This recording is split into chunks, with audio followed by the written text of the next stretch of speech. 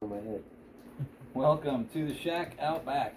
Sorry about the technical difficulties we are having. We have a video coming out that's kind of Frankenstein together because apparently while we were recording, it would shut off on you every like 5 minutes and then it would kick back on.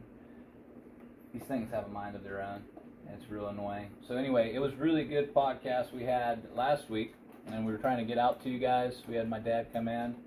And then old Smiley over here had a really... I had a good day. Yeah, it was a good day for you. You had a lot of conversation, so it's definitely worth watching, but we're sorry. We're working on it. So we're looking at mics and everything. We're trying to upgrade so we don't run into this issue very often. So we're getting there, guys. We're slow, but we're coming. But anyway, so welcome to the Shack Out Back. We are going to talk about today was... Well done, good and faithful servant. That passage in the Bible, just type that into Google, it'll pop right back up. It's basically when you come to judgment scene, you want Jesus to look at you and say, well done, good and faithful servant. That's definitely the best possible remark you could be expecting from Jesus.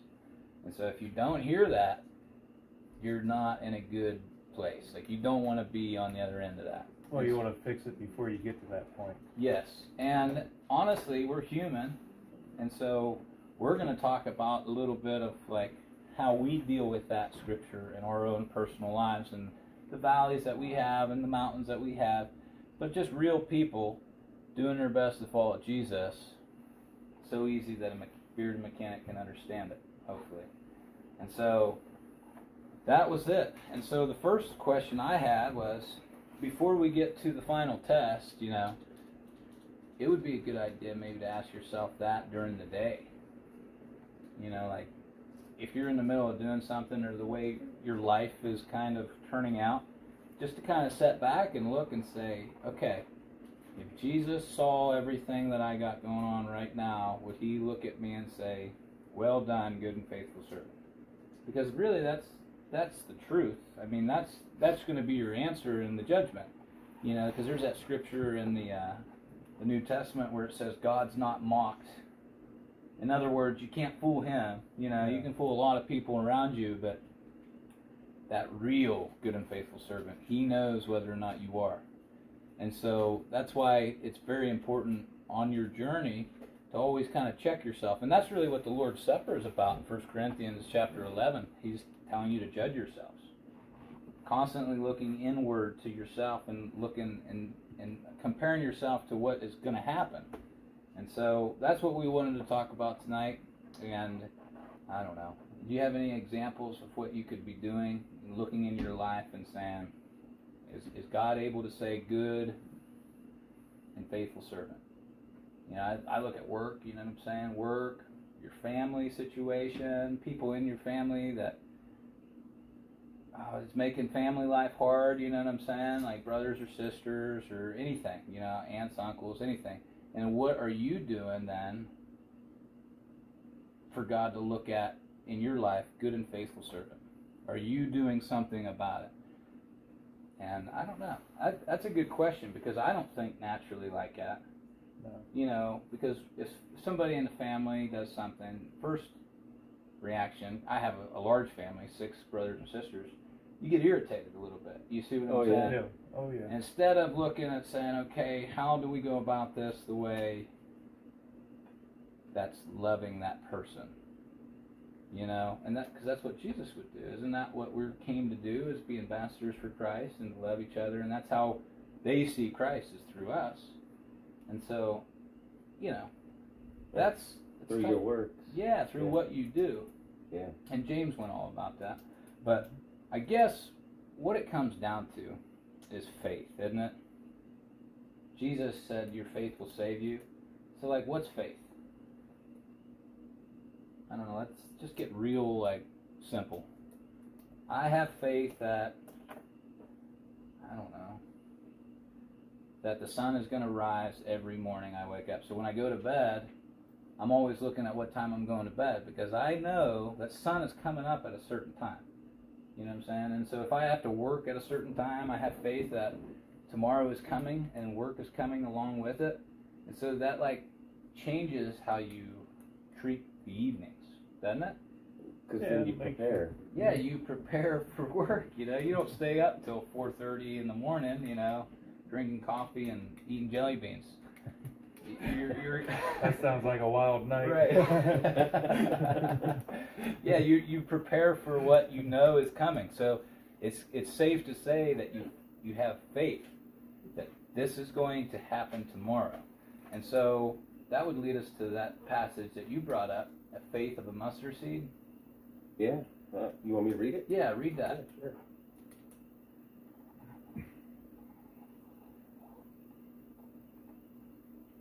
I got so many of them. Yeah, he's looking up like 100 verses over there. We had to cut him off. It was getting a little ridiculous. Somehow I have two pens right now. I can never find a pen when I need They one. come flying out of the ceiling. Right. Oh my goodness. Which one was that? Faith. Fig tree is Matthew 21:21. Yes. Here we go. No, that's not it. No, Matthew 17:20. I got like 100 Matthews and 100 Hebrew. So Matthew 17:20. Let's do it. He's gonna punch it in. But what it says is if you have the faith of a mustard seed, you know, pretty much whatever you believe in or whatever you do, it's gonna happen. And then we were talking about a bunch of scriptures too while he's looking for that. There was like Matthew 21:21. If you guys wanted to look that up, it was like, you guys remember when Jesus had the fig tree, and it was not producing fruit, so he got like rid of it. The disciples were watching him, and he says, "Listen, if you have faith like a mustard seed, you can do the same thing." Anything is possible. Yeah, You like can move anything is mountains. possible. Right. And so, I mean, I don't see that happening today. Do you? I have it right here. All right, read it up. He said to them, "Because your little faith, for truly I say to you, if you have faith like a grain of mustard seed, you will say to this mountain, move from here to there, and it will move, and nothing will be impossible for you." Yeah. And so that goes right along with that book I'm reading, As a Man Thinketh. And that's kind of like, it's the development of your mind and your flesh. You know what I'm saying? You believe that you can do something enough, and you put your effort toward it, you accomplish it. And I think that's what he's saying. Like, Which, if you've seen a grain of a mustard seed, that thing is tiny. yeah. So if you just have that little bit of faith, Yeah, and so a little bit of the real thing, though. You know, so like, let's define faith. What is it? And so it's like everybody gets this thing mixed up, and the religious circle is like, oh, just say this prayer and you'll be all right, and just confess Jesus, you'll be all right. It says all that, yes. And so, you know, it's not a bad thing to do those things and to practice those things. But that buck doesn't stop there. You know, why did you do those things? Because you believe something so much is coming that it moved you to make a decision on how to start maybe changing a little bit, to prepare for that. Just like we do that at night to prepare a little bit for work. You know, you guys go to bed kind of early because you guys wake up super early, you and Melissa, don't you? Yeah. So they're always trying to get to bed at like 8:30, 9 About right o'clock. now. Yeah, about right this second. And so it's like they're constantly preparing for what they know to be true in the morning. And so Hebrews 11, verse 1 through 3, describes faith better than any other passage that I've ever looked at. It's Kim's favorite. And it says, "Now faith is the substance of things hoped for. It's the evidence of things not seen." So faith is the substance of things hoped for. What could that possibly be talking about? And then Jesus says, if you have just real faith, as small as a mustard seed, there's nothing that's incapable for you. I mean, faith is the substance. What's the substance? Let's break this down. It's pretty much the foundation of what Christianity is about, in my opinion. Right? Because if you have faith in God, then He will set your path, and He will If you truly trust in Him, He will make everything happen for you. Right, and then what happens, like you're saying, becomes tangible. You can see it, right? Can't you?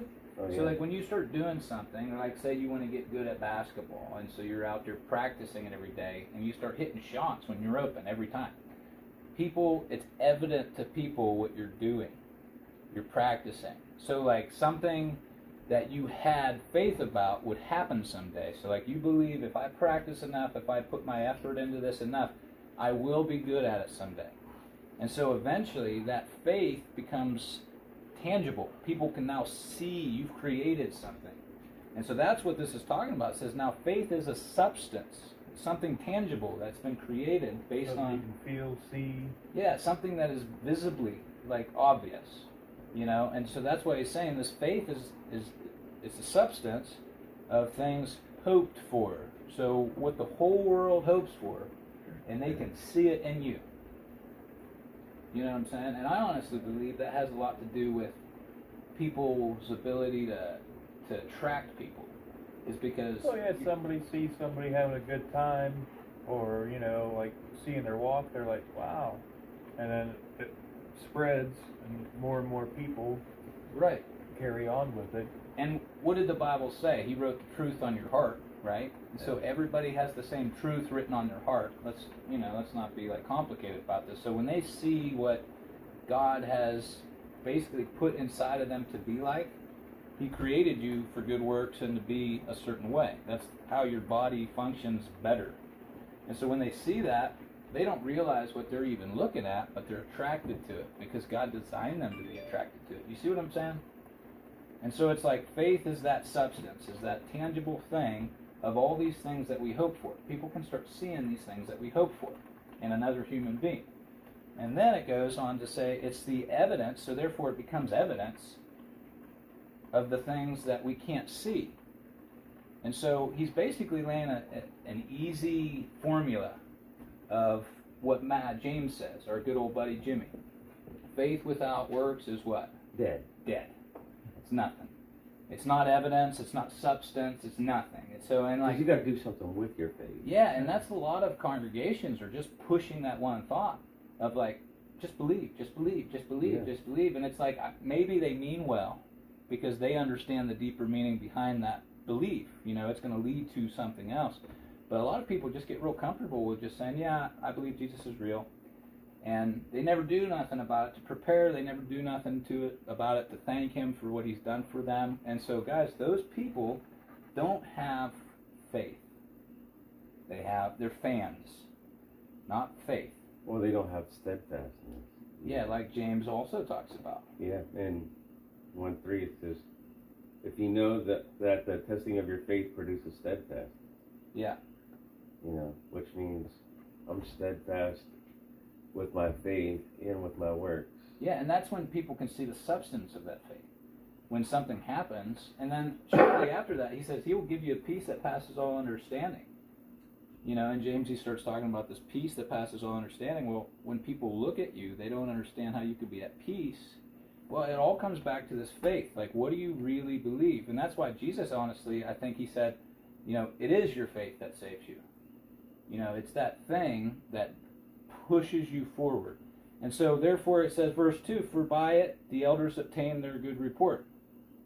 And so, he's going into the elders. This is how they're checking themselves. You know what I'm saying? Based on faith. And what is faith? Faith comes by hearing, and hearing by the Word of God. So that scripture is not saying that if you become a Christian and start praying and believing all these things to be true, it's going to start happening to you, like a lot of false teachers are saying now. You know, they've created like a feel-good like church service where it's just like, just believe and it's going to happen and your life's going to be great and this and that. It's not what it's saying. Because actually, it would be the opposite of that. Because he's talking to spiritually intellectual people that know about, I think, these things a little bit better than we do. See, we're so distracted with like phones. We're so distracted with this, with this, with this. Life's so busy, busy, busy, busy. And it just distracts you from thinking about the meaning of life, you know? I was just thinking, like, how intricate God created it and wanted us to have a relationship with nature and this world and all this stuff. And it's just like we've been pulled away, so our spiritual mindset is not near as good as these people that he's talking to. And so when he's saying, like, hey, if you believe something enough, they understood that he's not talking like, I'm going to pray for 100 beautiful wives. You know, obviously he's not meaning that. He's talking about the scriptures, faith and the truth. And so verse 3, it says, through faith we understand that the worlds were framed by the word of God, so that the things which are seen were not made of the things which do appear. And so he's basically saying, it's just like, they're going to be able to see this truth in you that we can see in nature. We know that the things here in nature were made, but we don't see the things that make them up. Does that make sense? Like, scientists, they've discovered, like, atoms and genetics and all these things. They're all these, like, computer codes, basically, that work together, that make you up into work of art that you are. None of those things are seen. You know what I'm saying? We don't know about them unless we, like, get a microscope and see them. God's saying, in that way, it's very similar. I am still very real, and I'm present. I'm just super, super small, like an atom. But he's not talking about that. He's talking about he's just present. That's how he's present. He's present in his creation. So think about it. You know, maybe a food for thought. Chew on that one for a second. You know, what does that mean? Yeah. You know, he's referring it to atoms and stuff. So he's just as present as those invisible DNA codes are. Well, that's what he, like, brings up with the mustard seed too. Yeah. Something so tiny. Yeah, and that would make sense. I mean, there's so many things that make sense about that. But then if you look at everything as a whole, he's in everything. Right, he's connected to everything. And if you understand nature, I was watching this podcast on, and they were talking about just the salmon and, like, the ecosystem that surrounds the salmon in Alaska. So what on earth would have the salmon swim out of its place of spawning down this creek into the ocean or whatever, to bigger streams, and then when they get pregnant, they want to come back and spawn where they were spawned. And so they literally, after, like, I don't know, a couple years of living out in the real world, they make that long haul back into making their home. Going from fresh water to salt water. Yeah, and they go back. What would cause them to do that? And it's weird because think about nature. Like, let's just, like, put nature on the microphone here for a second. It tries everything it can to make sure that salmon doesn't get there. Think about it. It's upstream. They got to jump over, like, little baby waterfalls, and then just throw a big old grizzly bear in the middle of it, just like waiting for them. You know, it's just like, you know, their journey could not be any worse. And then you throw a bear just waiting. And then upstream from there, you Yeah, got five different upstream. fishermen. You're going against the current. Yeah. And you got 5 fishermen sitting there waiting for them to come too. Yeah, like, nature is hard. It's harsh. And we've lost that as a civilization because we're destroying nature. We're not spending enough time in it. That's how things were created. And it's weird because it almost gets rid of the salmon that shouldn't be producing. Right? Mm-hmm. It's like, if you're weak enough, if you're not strong enough, the way God had created you to be, if you're not strong enough to do this, you're not going to make it. And it's weird. It's because, like, now shift back to us in our walk with Jesus. It's like God made you capable of having faith and understanding this book and then living it. You know, if you don't treat this like it's super serious, you're going to be like one of the salmon that just don't make it. A bear is waiting for you. I mean, you know what I'm saying? Just look at how God is through nature. He teaches you a lot of lessons. Well, that's like a huge analogy. Right. You know, the bear's the devil, waiting to snatch you up. Right, just waiting for you. Yeah. And it's going to be hard. And it was never supposed to be the current's easy. like the world of worldly things, just being pressed constantly upon you. pushing you backwards. Yeah, and you got to go. And then this thing, against this faith thing comes into play to destroy all that. Why do those things get back to the spawn? Because there's something in them that tells them they have to. And they believe it so strongly that they do things we never thought were capable of fish until we see them doing it. And it's just, it's amazing what the salmon do, to be completely honest with you. They're amazing creatures. And then, like, you take that away, you know, that's like a whole ecosystem, because all the salmon that die, they fertilize the water for everything else to live. Mm-hmm. You see what I'm saying? So everything's so tightly connected in nature. It's so relying on everything else. And so those little creatures are waiting on the salmon just like we were waiting on our manna from heaven. You see what I'm saying? And then there's that scripture that says, dude, he knows every bird and every sparrow. And not one of them falls without him knowing about it. And he has every hair on your head numbered. And so that's the kind of God we're talking about. You can't fool that kind of God with some fake faith. You know what I'm saying? Some are just easier than others. Right. And then, I'm going to read one more verse, and then you guys take a verse. Verse 6 in Hebrews 11 also says, "But without faith it is impossible to please him. For he that cometh to God must believe that he is, and that he is a rewarder of them who diligently seek him." And so that's where that faith of a mustard seed, you have to believe that so strongly that when you walk away today, you have to say to yourself, like, I believe that he is a rewarder of those who diligently seek after him. And then all these scriptures come into play, dude. It's James, when he says, you draw near to him, he will draw near to you then. Then this process begins. This relationship with God starts like forming in your life, and it starts becoming evident that God is actually with you. And I think that's what we're missing. I mean, we're more concerned in the church, man, whether we're allowed to use instruments or not. Yeah. And we want to fight about that. And then we want to fight about how we do service, or how this happens, or how this happens. And I get all those arguments. I mean, if you want to like go down that rabbit hole, I got really good arguments for all that, biblical arguments.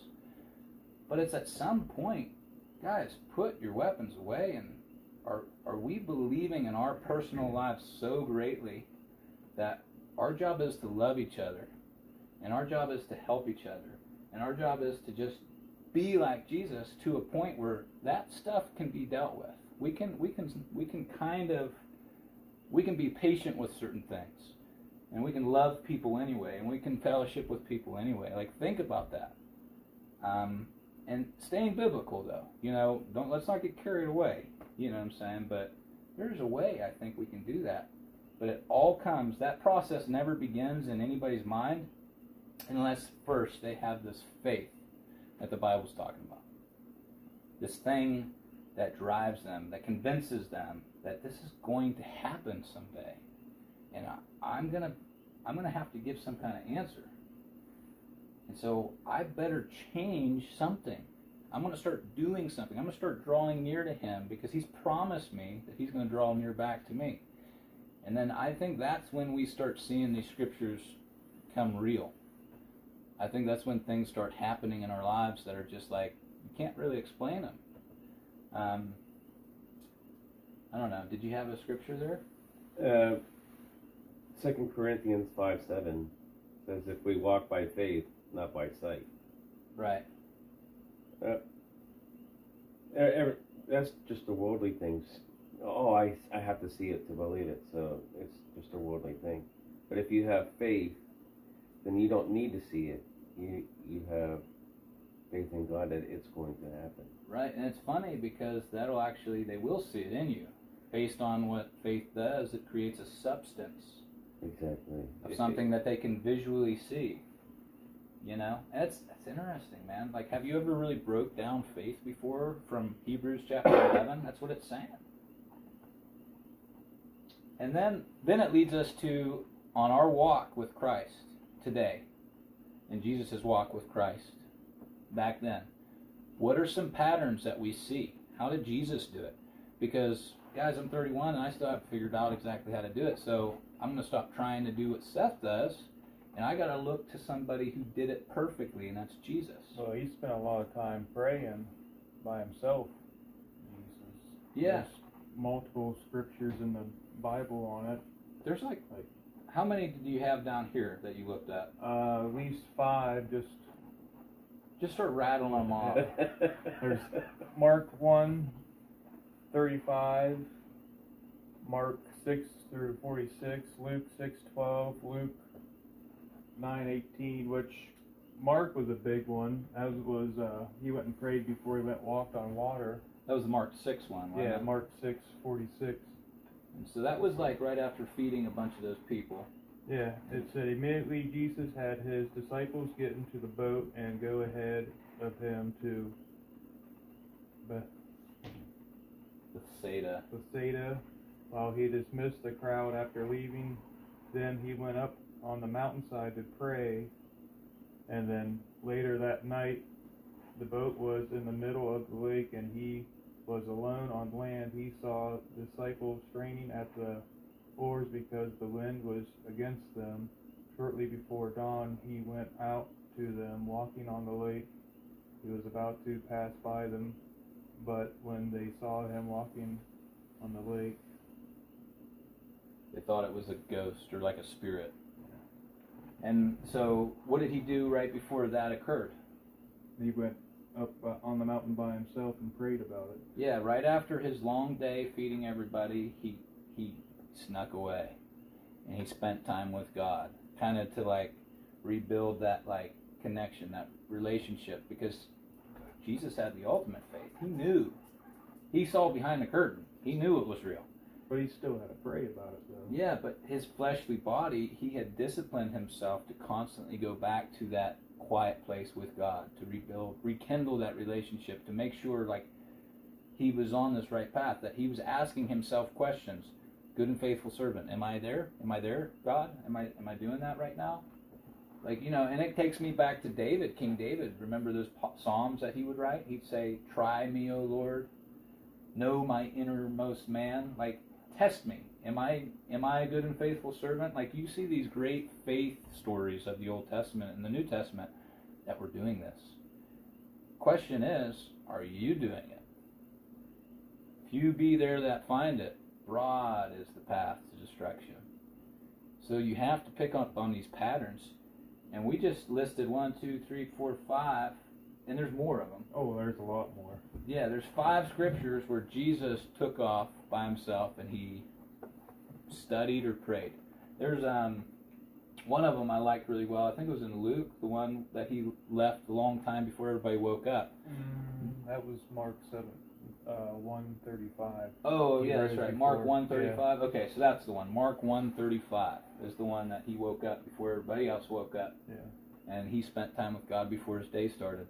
And so me and Kim were kind of trying that. We're reading through Mark, and that's tough, man. Waking up in the morning and then getting yourself focused. And Sometimes I barely have enough time to wake up in the morning, put my clothes on. I and go to don't. work. Like, that's how I roll, dude. I wake up and then I throw my clothes on and I'm out the door. So it's like, you know, adjusting there.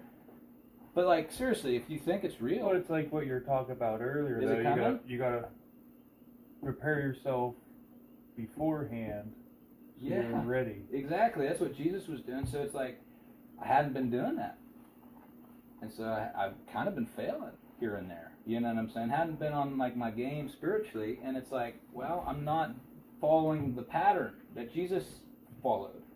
And so like, I can't make it doing what I was doing. Like, you have to follow a certain pattern. And I think that's why Jesus is overwhelmingly the key factor in all the apostles. They're just pointing you to Jesus. And that's what Paul says. Like, you know, I don't want to have a conversation with you other than Jesus and Jesus crucified. Like, he didn't want to have side conversations with the church in Corinth. He just wanted to talk about Jesus because he said, I'm convinced every bit of intellectual information, knowledge, growth is in that man. Just study him. Just see what he did. And it's just like, then you got to like pick up your life and say, well, how close do I look? And then you ask God, am I being a good and faithful servant? You know, if you're an honest person, you probably feel a little bit guilty. You know what I'm saying? It's like, no. That's like, I always go back to Jordan Peterson, that psychologist. You guys know about him? Jordan Peterson? He's like an up-and-coming psychologist. Really, like, he believes in Christ. He explains the Bible really well. But it was that question. He said, like, somebody asked him if he believed in Jesus. And he just, like, he had a hard time answering it. He's like, yes, I do. But he's like, the way I understand belief is, do I really believe in him? You know, like, he's doing all these things for Christ, right? He's explaining the Bible to intellects. He's like, he is making a difference in the world for good. And it's like, you ask him, do you believe in Jesus? And even he's taken back a little bit, like, man, if I really believe this was real, this is happening, this is going to happen someday. He said, would I be any different? Like, you see what I'm saying? He was getting to the heart of what this is actually trying to get you to understand. And he kind of even shook a little bit. Was like, ooh, I don't know if I believe. Like, I do, but my actions, do they really prove that I believe this is real? It's coming. It's going to happen. But he may have been being tested, you know. Right. And in 1 Peter 1:7 it says, so that the tested genuineness. There we go. Genuineness of your why faith. have that word anymore? You know, this is the 21st century. Genuineness in your faith, more precious than gold, that perishes through the tested by fire, may be found in the result of praise and glory and honor at the revelation of Jesus Christ. And isn't that the story the salmon did?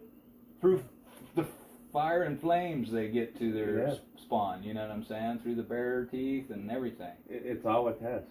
Yeah, and it's the way he created it. It's evident in nature. That's the way he was done. And so it's going to happen to you. You have to go through a similar process. And it's almost like if life is easy on you, it's kind of like a disservice. Because then you're going to take things for granted. Yeah, like you aren't who you could be if things were a little bit tougher. You know what I'm saying? I'll give you a perfect example of this. So you take a super good-looking blonde girl that's head of her cheerleading squad, captain, right? And you give her a stick, right? And you throw her into the ring. And then you take this other girl that doesn't get a whole lot of attention. You know, she has chores when she goes home. She has a military father that makes her life a little bit rough. You know what I'm saying? Things aren't just handed to her on a silver platter. And you give her a stick and you put them in a ring together. Who comes out of that alive? You know what I'm saying? Think about it. Who's the better fighter? It's going to be the one that's been through more stuff. They're just going to be better. The other one is not going to know like how to survive. Mm-hmm. And honestly, it's a funny analogy, but that's really what it comes down to. It's like your faith is almost gauged by what you go through and how you handle it. And so that's why the disciples were constantly trying to get the churches to understand. It says, blessed are you if you find yourself in these trials because of your faith, knowing that the testing of your faith, it works steadfast and that into eternal life, and this is the process, and you are in a good situation. God is with you. And so it's really cool how everything works together. Nature, spiritual things, your life, you know, all these things, and they all umbrella under this one thought, faith. How great is your faith? What have you done in your life to adjust it, to prepare yourself for those words? You know? Yeah, there's another good scripture on that, Romans 12:2, that says, do not be conformed to this world, but be transformed by the renewer of your mind, that by testing you may discern what is the will of God, what is good, acceptable, and perfect. And that, you know, the world, the stream, they're swimming against stream. Guys, the world, you're in it, you're swimming against the world.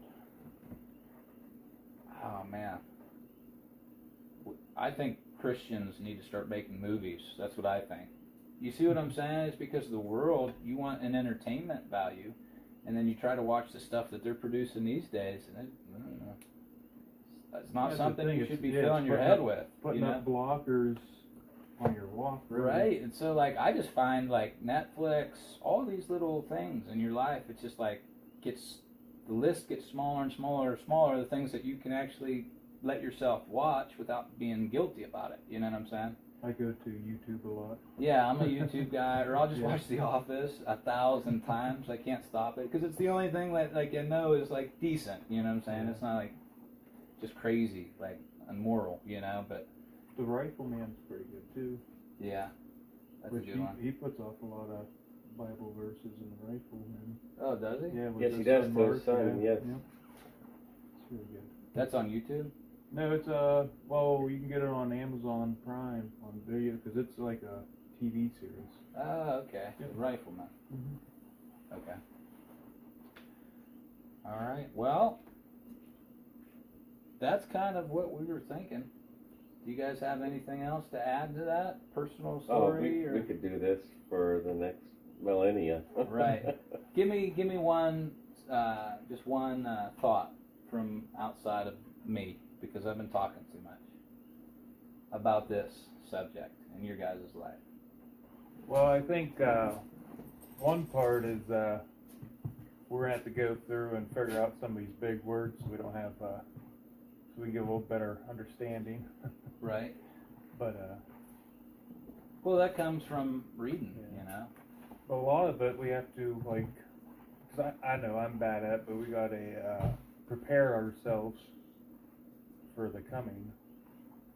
Cause like even I'll stay up late watching videos before I gotta go to work the next day, and it's just a pain in the butt trying to get up in the morning. Yeah. and get ready. You suffer for Last- it. Oh And I yeah, do you too, yeah. Which that's the whole thing. If you don't prepare yourself, you're gonna suffer. Yeah, there So, you go. Yeah, you yeah. suffer. And that's it. At the end of the time, you suffer if you're not prepared. You Yeah. know? Yep. That's about all I got. Yeah, I think it's impossible to do this without knowing this book. If you guys don't know this book, you know how like we're throwing scriptures at each other? I mean, even if you don't know the scripture, when you really believe, you read enough of this book to have that mustard seed faith, and you know what's real. It starts when you come into these conversations, you want to be a part of the conversation because you know it's real. And so you see you guys over there looking for scriptures. Like you're so open-minded about the scriptures that you know without even knowing that there's going to be another scripture about it. You know what I'm saying? It's just like that's the process, I think, of what everybody needs to be is like we have to start using this book, not beating people up with it, but just so you can like know how to react in your life, in your own personal situation, you know? And if you don't know this book, you're not going to make it. But And that, they all, like, a lot of the scriptures link together as you go on, too. Like, some you read about in James, you'll find it in Luke or, you know, vice versa. yeah, it's not complicated. It talks about the human condition. And if you're honest about your human condition, you see yourself in the scriptures every time he's talking to a church. It's because he's real. He's a man. He's a human being that messes up and isn't perfect like Jesus, but he's trying to be. And so he's finding these things out about himself, and he's trying to train other people to find these things out about yourself so that we can be the church, the true church that God was after, the ones that worship him in spirit and truth.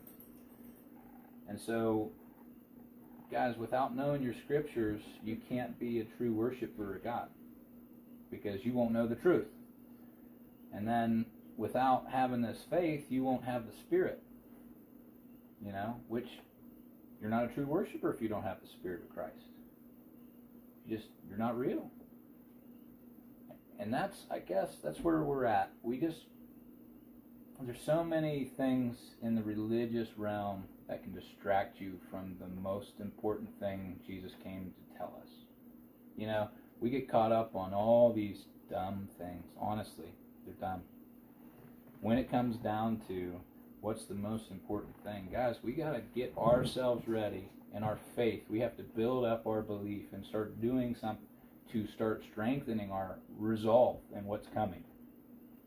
You know what I'm saying? We got to stop worrying about all these minuscule things, and we got to start becoming these people that are ready to hear the words, well done, good and faithful servant. And that never happens unless you ask yourself every day, am I being a good and faithful servant right now? Well, another fix up on our mishaps on the videos. Yeah, we got to change our process. Sorry, guys. But So we're going to end this up with a prayer. So everybody bow with me. Dear Lord, thank you for these times you've given us, and just be with those that are in need and help us pull those closer to you that need to find you, Lord, and help us find their faith, and just give us a guiding hand and keep us safe and healthy, Lord. In Jesus' name I pray. Amen. Amen. Look, you guys, we'll see you, Lord willing, next week with better technology. Hopefully.